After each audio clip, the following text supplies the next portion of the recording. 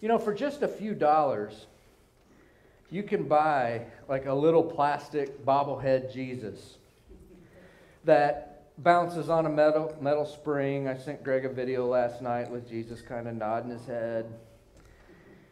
But you can buy one that adheres firmly to the dashboard of your car. One advertisement for this product actually says you can stick him wherever you need forgiveness, and he will guide you through the valley of gridlock. The dashboard Jesus. When the song Plastic Jesus, Billy Idol sings, "With my plastic Jesus, goodbye and I'll go far. With my plastic Jesus, sitting on the dashboard of my car." Paul Newman sang it in the movie Cool Hand Luke. The words begin, "Well, I don't care if it rains or freezes, long as I have my plastic Jesus sitting on the dashboard of my car."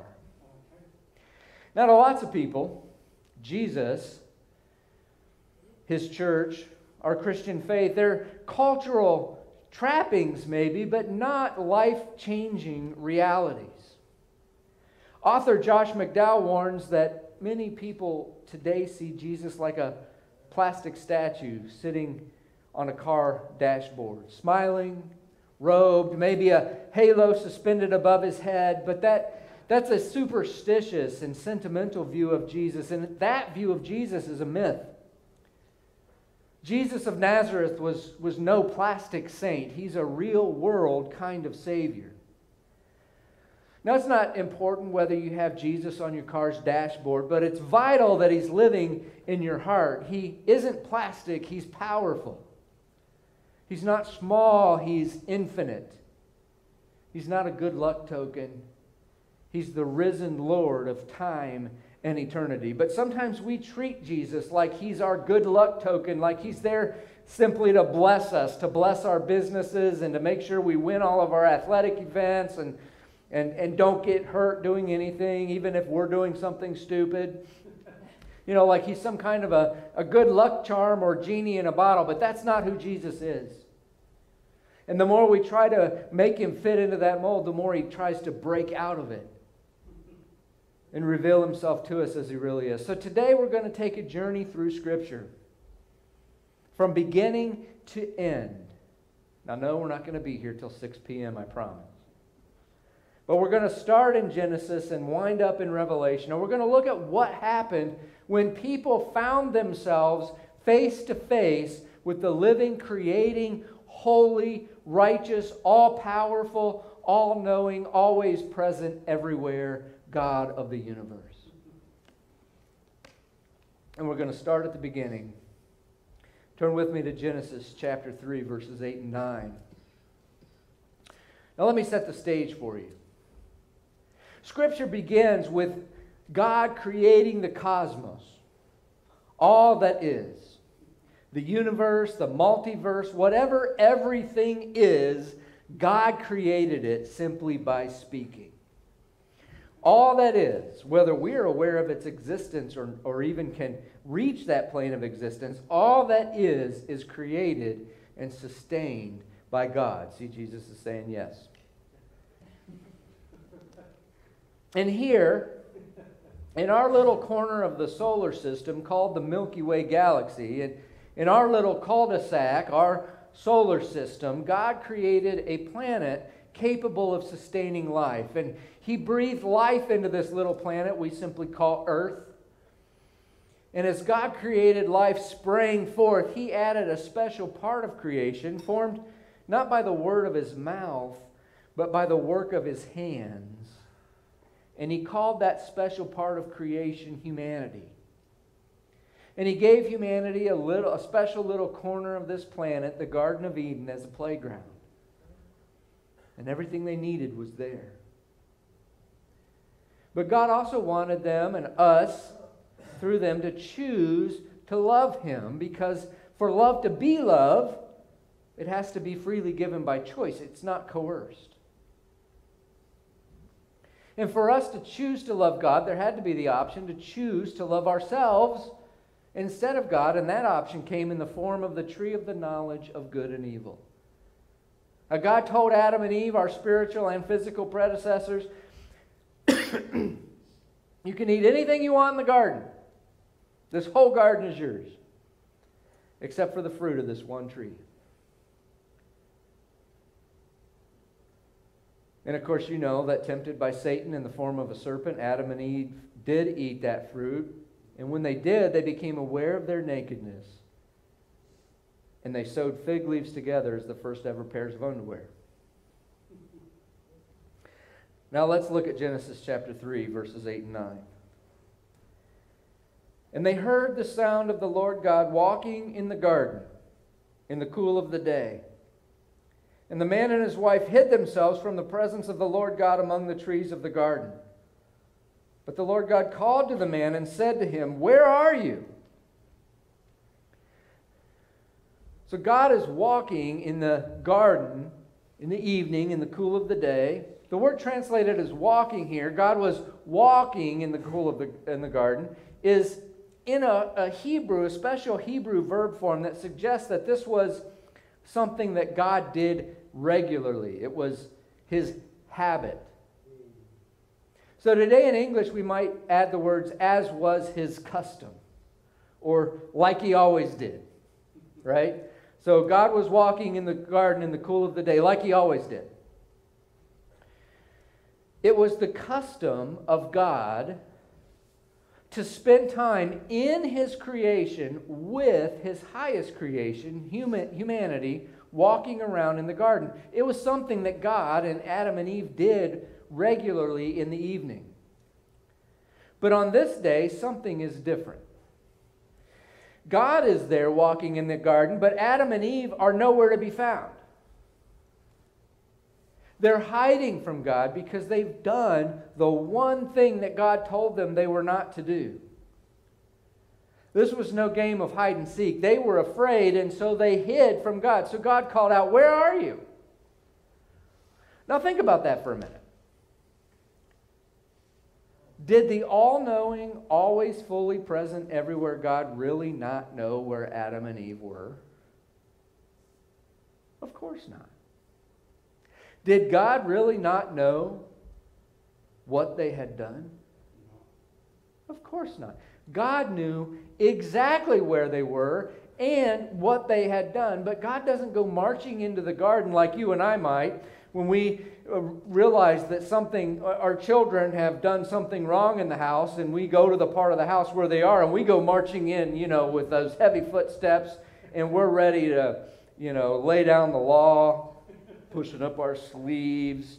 What do you think you're doing? That's not what God does. He asks the question, "Adam, where are you?" God doesn't drive them out, he draws them out. He responds with tenderness, not toughness. Oh, there will be punishment meted out, to be sure. But our view of God here is typically that God is angrily doing all this, and there's no evidence of that in Scripture. He isn't responding in uncontrolled anger here. He's responding tenderly, and I think in sadness. The relationship with God that Adam and Eve and God had enjoyed has been severed. It's been destroyed. The very first encounter a human being has with God after the creation reveals a God who wants and seeks relationship with his people. And that God responds firmly, yes, but tenderly and with great sadness when they disobeyed him and destroyed that relationship. God knew where they were, and God knew what they'd done. But he doesn't go in there heavy. He goes in there seeking to draw them out. "Adam, where are you?" "Well, we were naked, so we hid." Who told you you were naked? Did you eat of the fruit I told you not to eat of? Of course, Adam says, "The woman made me do it." Because that's what us men have been doing for years. Since the very first man. It's her fault. And what does Eve do? It's the snake's fault. And the snake looks around. There's no one else to blame. God wants a relationship with you. And in the very first word God utters after this, which is his curse upon the serpent, he sets in motion his plan to restore that relationship. The first messianic prophecy is right here in Genesis chapter 3, and it's uttered by God himself. He tells Adam and Eve and the serpent and us exactly what he's going to do. Look down in verse 15. He's talking to the serpent, remember. He says, I will put enmity between you and the woman, and between your offspring and her offspring. And then he says this, he shall bruise your head. Her offspring, one of her offspring you will bruise his head. Or he will bruise your head, you will bruise his heel. In other words, you'll strike him as a serpent. You'll make him feel pain. But he will crush your head. He will destroy you. Satan, your time is limited. Right there. God wants a relationship with you. He is pursuing you and that relationship. In spite of everything that you've done, in spite of all the wrong that lives inside you and me, God is pursuing us and wants a relationship with us. God deeply loves us. The very first time someone stood face to face with God, they found intimacy, and then that intimacy destroyed. God is a God who wants relationship with his people. Now, the second passage we're going to look at is found in Exodus chapter 3, verses 1 through 6.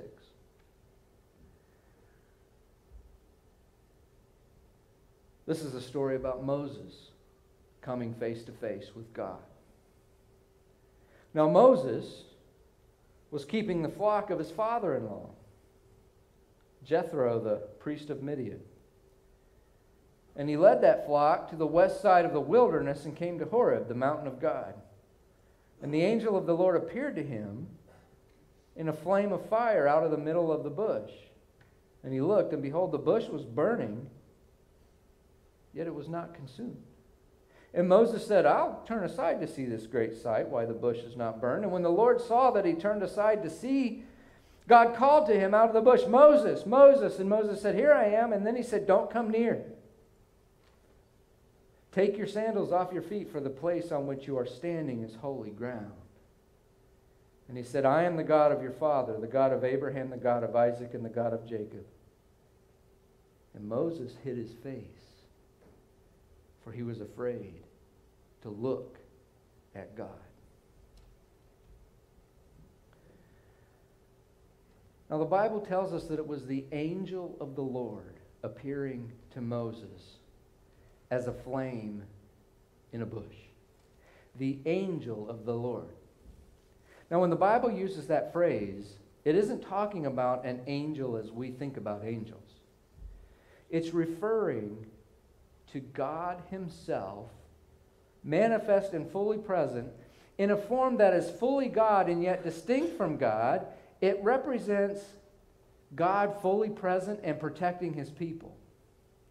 So the angel of the Lord is God accommodating himself in a way that he, a holy and righteous God, can be present among a sinful people. I mean, that's the problem God now has, right? He's holy and he's righteous. And after the relationship was broken by our disobedience, after we became unholy and unrighteous, that's the problem. How does a righteous and holy God make himself known to an unholy and unrighteous creation without his holiness simply consuming and destroying them? And he does that through this angel of the Lord by entering his creation in a form that they can fathom. Who does that sound like? Jesus. God in the flesh. God incarnate, right? Moses is standing face to face with the pre-incarnate Christ, the second member of the Trinity. Because that's how God reaches out to us. He's standing face to face with Christ, the Son. And Moses hides his face because he's afraid to look at God. Adam and Eve weren't afraid when they were holy and righteous. And then they became afraid because their unholiness reacted to God's holiness. And the same thing happens with Moses.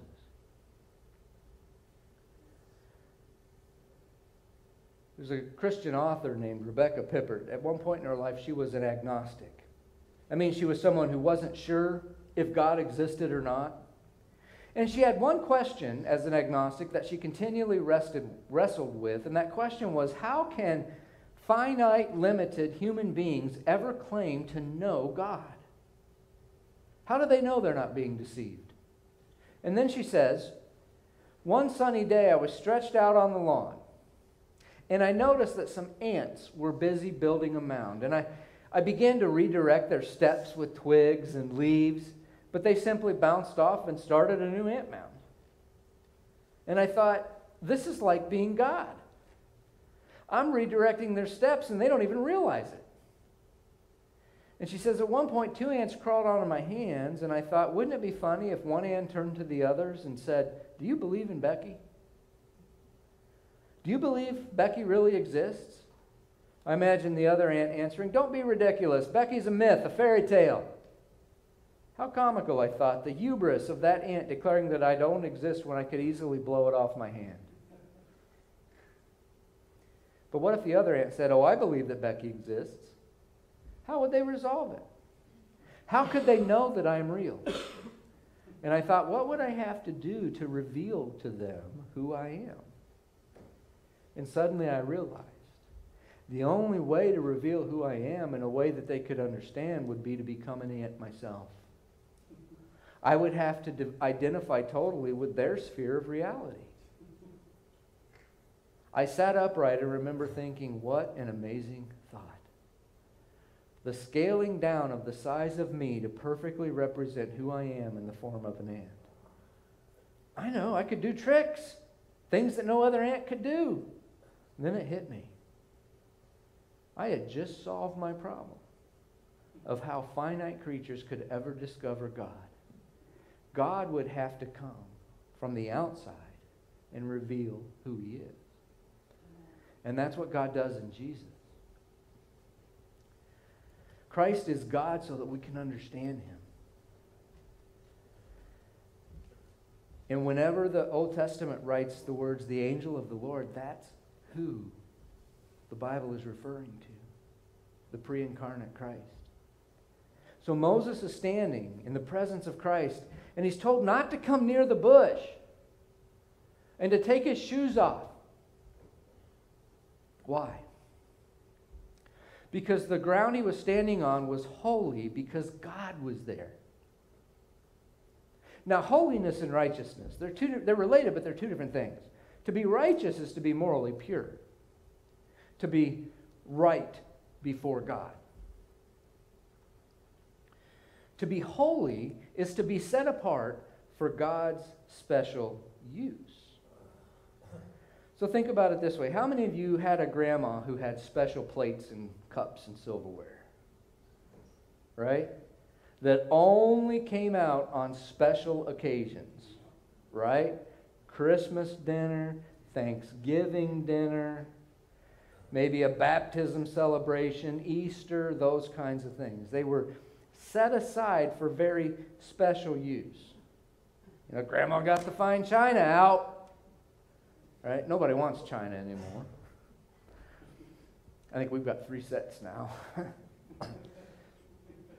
Aubrey will be getting one, I'm sure. That she doesn't want or need. But we used to have these things that were set aside, or in the guest bathroom, special towels for when people came over, you know. Don't dry your hands on the special guest towels. My hands are wet though, right? It was set aside for special use.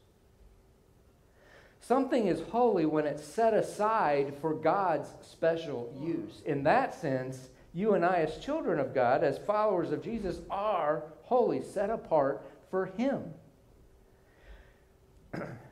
And in this moment, the ground around this bush is holy because that's where He is. It's being set aside for His special use. So Moses couldn't stand there, and even without shoes, he still had to keep his distance because otherwise God's holiness would destroy him, an unholy man. You see, God's holiness is not like some kind of a passive attribute like the color of your hair or eyes. Right? Just a part of, nice enough and interesting enough, but they don't really do anything to anyone else. The color of Greg's beard, that salty gray, doesn't have any impact on me. But it's an attribute. That's a passive attribute. God's holiness isn't passive like that. It's active. And it actively consumes all that offends it and embraces all that confirms it. Kind of like fire. Fire consumes what's flammable, but it embraces, I'm making a mess here, fire itself.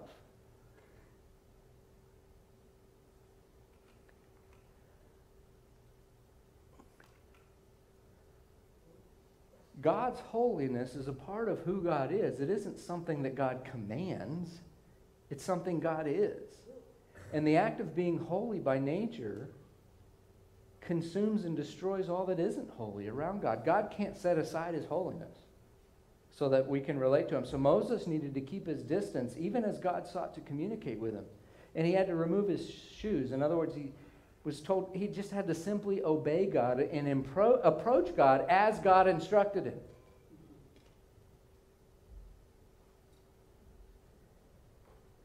And that's something we struggle with. Approaching God on His terms. Coming to God as He instructs us. We think we can come to God without Jesus. We think we can come to God our own way. And we each have unique expressions of our relationship with God, but we have to come to God the way God instructs us to come to Him. To approach Him the way that He instructs us to approach Him. Because He's holy. And then Moses hid his face. The presence of the pre-incarnate Christ was so awesome. Even as just a flame in a bush, fire, flame. In these appearances of God from here on out, there's a lot of fire and smoke and flame. Holiness.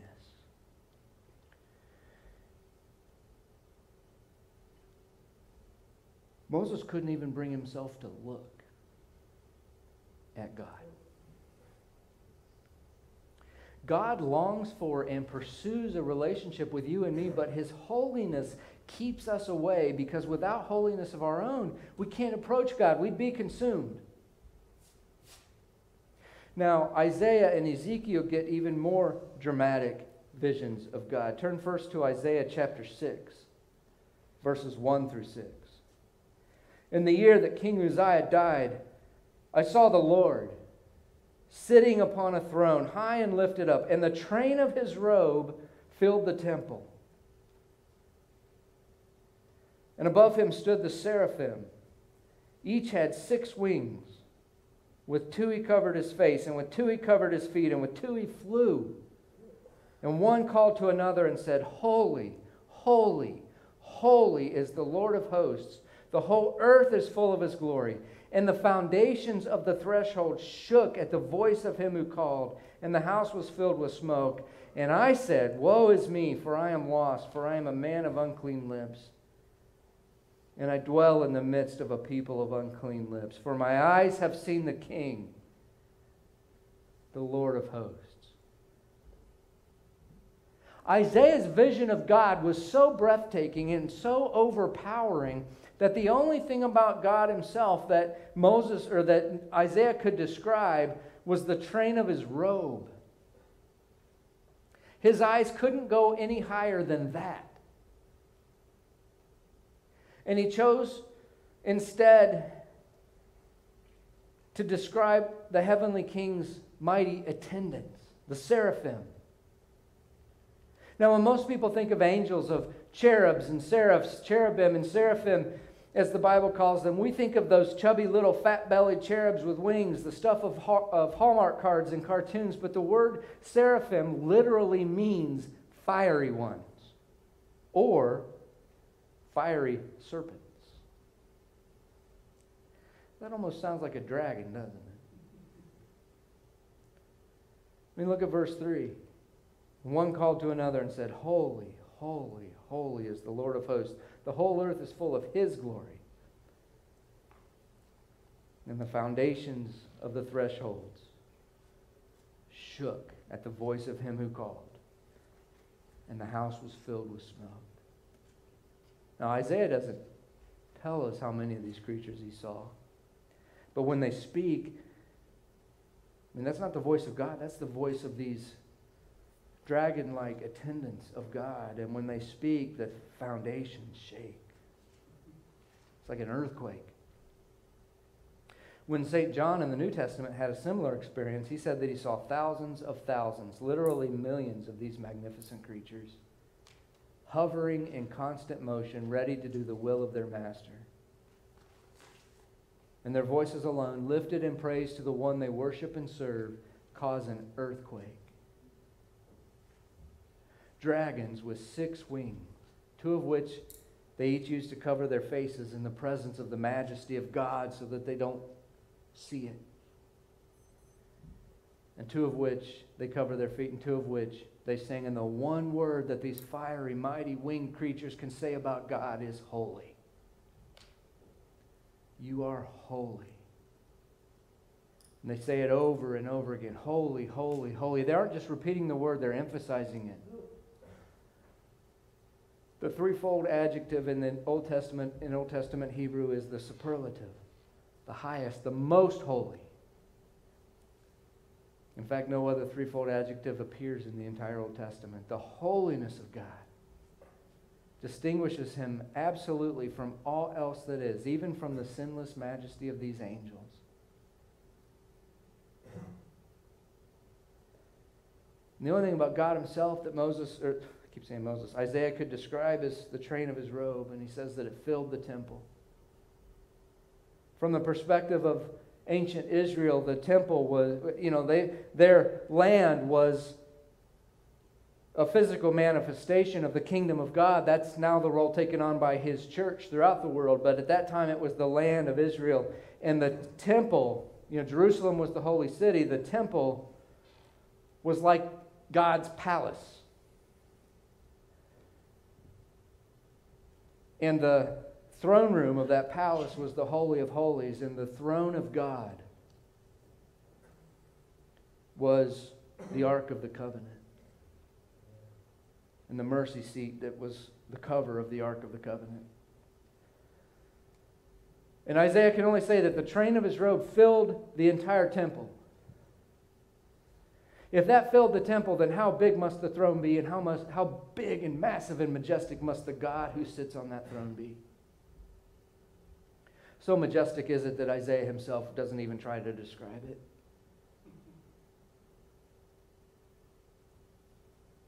The Bible speaks of the majesty of God's holiness, the splendor of God's holiness, the incomparability of God's holiness.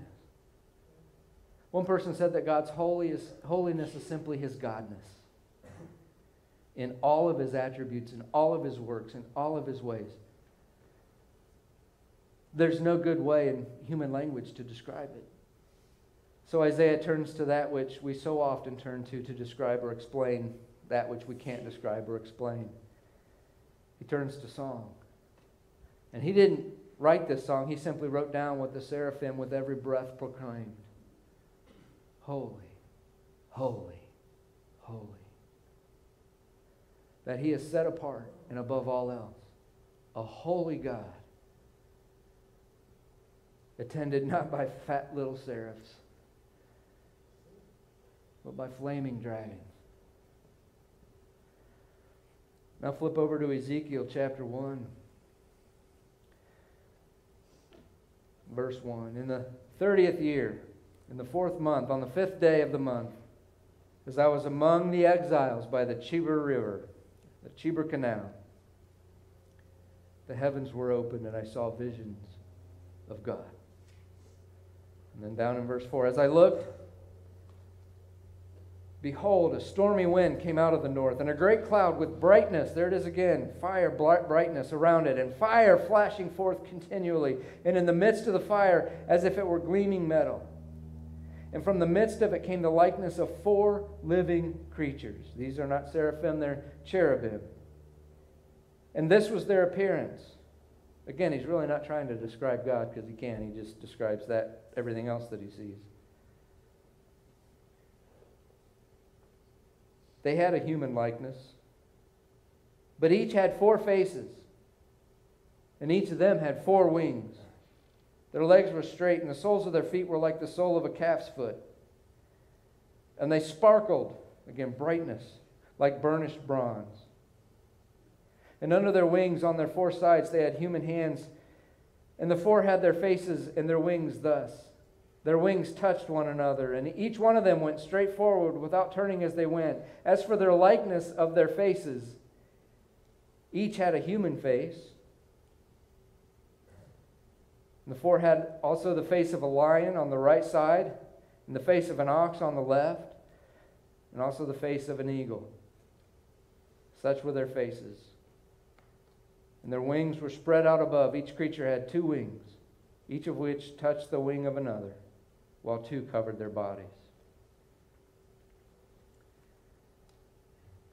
And then over in verse 22 to verse 25, over the heads of the living creatures there was the likeness of an expanse, shining like awe-inspiring crystal, spread out above their heads. And under the expanse of their wings were stretched out straight, one toward another. And each creature had 2 wings covering its body. And when they went, I heard the sound of their wings like the sound of many waters, like the sound of the Almighty, the sound of a tumult, like the sound of an army. And when they stood still, they let down their wings. And there came a voice from above the expanse over their heads. When they stood still, they let down their wings. Ezekiel goes on to describe these cherubim as God's throne bearers. They carry the throne of God himself as God sits upon it. And they look like flaming humans with 4 faces and 4 wings each. Notice the 4 faces, a human face, the highest being in creation. A lion face, the highest of the wild animals. The face of an ox, a powerful bull, the highest of the domestic animals. And the face of an eagle, the highest of the birds. What is Ezekiel doing here? He's trying to describe that which cannot be described. He's saying, you haven't seen anything like these guys. And they aren't God. They're simply God's chamber attendants carrying his throne. Now, he's doing his best just to describe them. And then Ezekiel does try as best he can to describe the one sitting on the throne. Look at verses 26 through 28. And above the expanse over their heads there was the likeness of a throne, in appearance like sapphire. And seated above the likeness of a throne was a likeness with a human appearance. And upward from what had the appearance of his waist, I saw as it were gleaming metal, like the appearance of fire enclosed all around. And downward from what had the appearance of his waist, I saw as it were the appearance of fire, and there was brightness around it, like the appearance of the bow that is in the cloud. On the day of rain, so was the appearance of the brightness all around. Such was the appearance of the likeness of the glory of the Lord. Power, might, majesty, brightness, fire, holiness. Not a plastic Jesus. And what's the response of Isaiah and Ezekiel to these encounters with God? Look at Isaiah 6:5. And I said, woe is me, for I am lost, for I am a man of unclean lips, and I dwell in the midst of a people of unclean lips. For my eyes have seen the King, the Lord of hosts. And then Ezekiel 1:28. And when I saw it, I fell on my face. Ezekiel falls on his face before God. Isaiah comes undone. Do you realize that this is the God into whose presence you have come this morning? The God who allows you and I to know Him, to worship Him. And what do? We glance at our watches, wondering when the pastor will be done so we can get on with our day. We daydream. We fall asleep. Who do we think we are? And that right there is the problem of sin. Sin puffs us up and reduces God in size. It makes us more important and God less important until, from our own perspective, we are the most important being in the universe and God is the least. Sin flips everything upside down. How different would you live if you knew that one day you would one day answer to a God the writers of Scripture themselves who saw these things can barely describe? Surrounded and attended by servants that are multi-headed, multi-winged, mighty dragons, and they aren't breathing fire, they are fire. How different would you live if you knew you had to answer to that God? And the bad news is, no matter how hard you tried to live a life you could be proud of before that God, sin would always get the better of you. Before that God, you and I are toast. We're done. Isaiah the prophet himself despaired and wailed in hopelessness when he saw God in His throne room, and Isaiah had been living as rightly as possible before God. So what hope is there? Well, before we get to that, I want you to see one more encounter a person had with God. Turn with me to Revelation chapter 1, verses 12 through 19. This is John's encounter with the risen Christ. And then I turned to see the voice that was speaking to me. And on turning, I saw 7 golden lampstands. In the middle of the lampstands was one like a son of man, clothed with a long robe and with a golden sash around his chest. The hairs of his head were white like white wool, like snow. It's not saying he's blonde. People have tried to argue that Jesus was white from all of this, from that passage. That's not. White depicts righteousness, purity. His eyes were like a flame of fire. His feet were like burnished bronze, refined in a furnace, and his voice was like the roar of many waters. In his hand he held 7 stars. From his mouth came a sharp 2-edged sword, and his face was like the sun shining in full strength. This is the encounter John, the disciple Jesus loved, had with the risen Christ while he was in exile on the island of Patmos out in the Mediterranean Sea. John is face to face with Jesus in His return to glory, the glory He set aside when He became a human. And John's words aren't really all that different from the words of Isaiah and Ezekiel, are they? The whiteness of purity, the brightness and flame of holiness, and coming out of his mouth. St. Paul calls it the sword of the Spirit, the Word of God. John sees it as a sword. Every word of this book that I hold in my hand that gathers dust on our bookshelves, unread, unpondered, unmeditated upon, has been spoken by Christ Himself through prophets and apostles, and it's His gift of Himself to us. And we can't bring ourselves to pick it up. It's too boring. We can't find the time to participate in a Bible study. We're too busy. Who do we think we are? And what's John's response to being in the presence of the one whom we could easily argue was his best friend? when he walked this earth. John is known as the disciple Jesus loved. Does that mean he didn't love the others? No, but Jesus' love for John and John's love for Jesus were remarkable. They were close. And what's John's response to being in the presence of Jesus now? Hey, what's up, dude? No. Look down at verse 17. When I saw him, I fell at his feet, as though dead.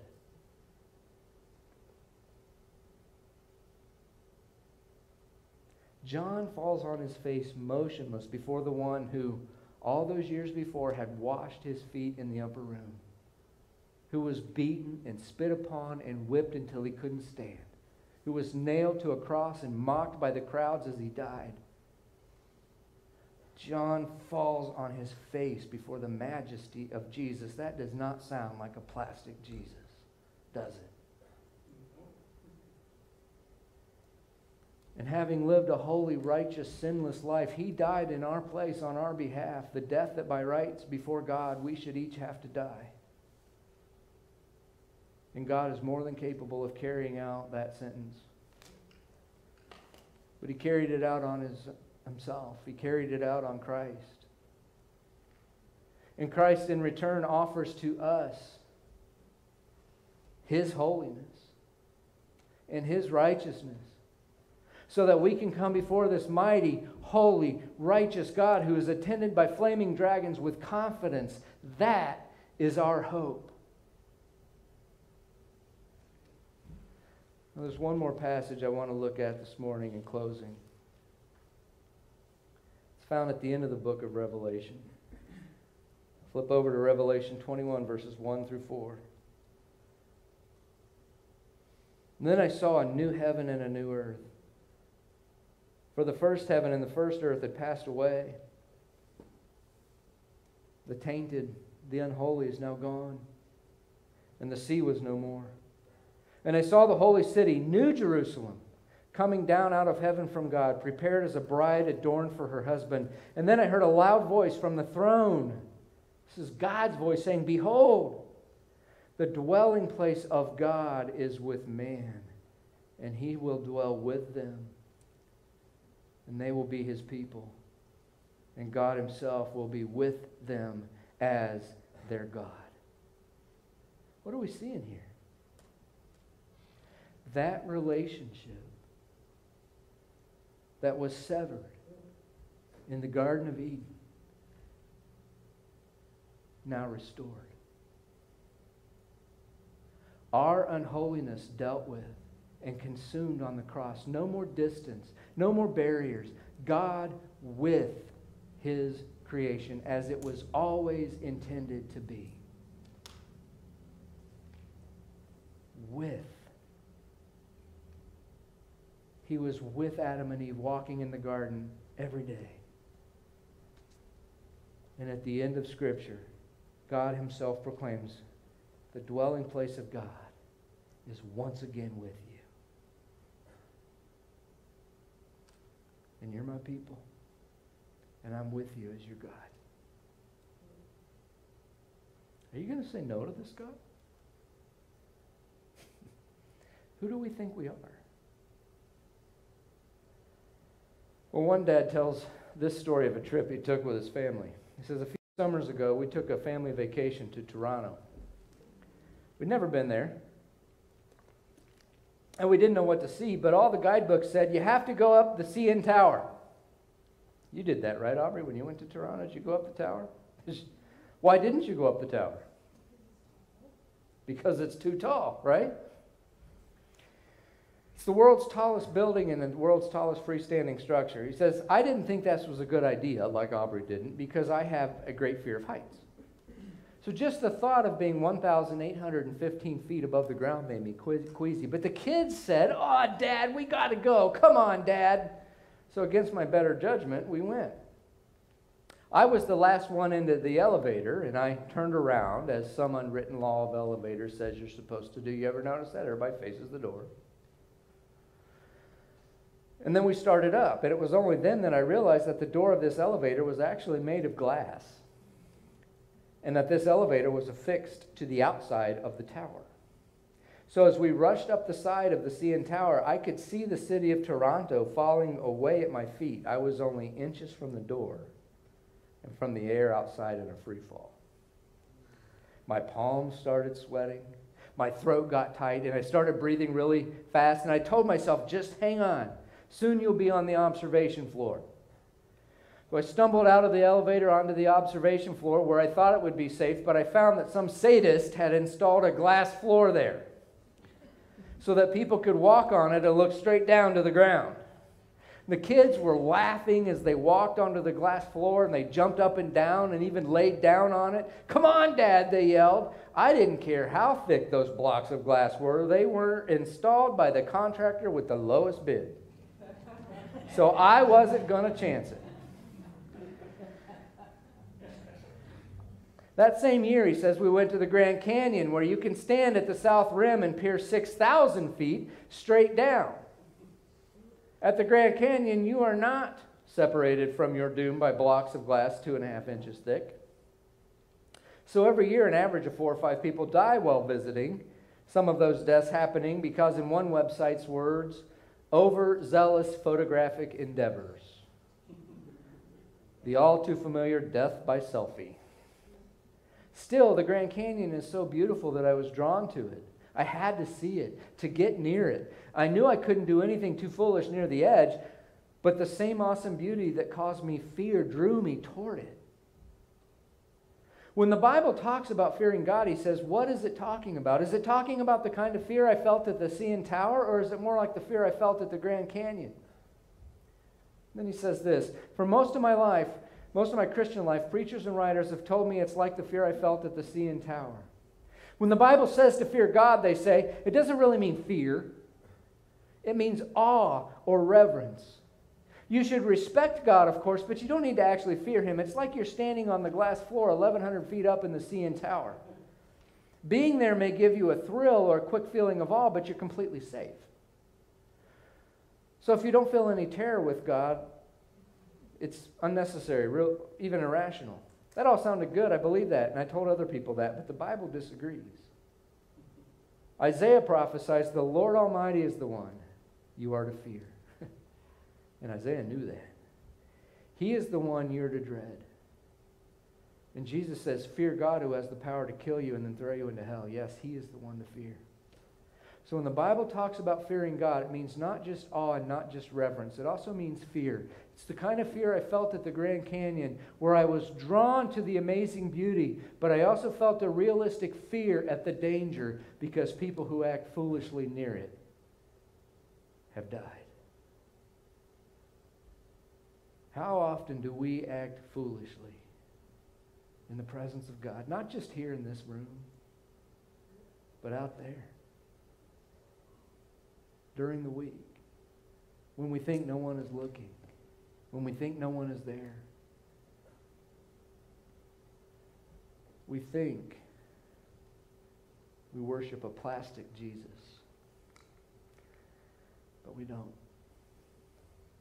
We worship a God who is holy, who is mighty, who the prophets themselves could not find words to describe. They could barely describe his attendants, his angels. And they described them as dragons of fire. Who do we think we are? Let's pray. Father, may we come into your presence with reverence and with awe and with fear, but also with boldness because of what Jesus has done for us, and with incredible gratitude, because there isn't a person in this room who deserves to stand in your presence, but we get to, because Jesus has given his holiness to us, even though we don't deserve it and so often don't reflect it. It's his gift. And today, all we can do is humbly receive it. We can't earn it. But may we allow you to transform us. Who do we think we are? to think we can come into your presence and leave unchanged. In Christ's name we pray. Amen.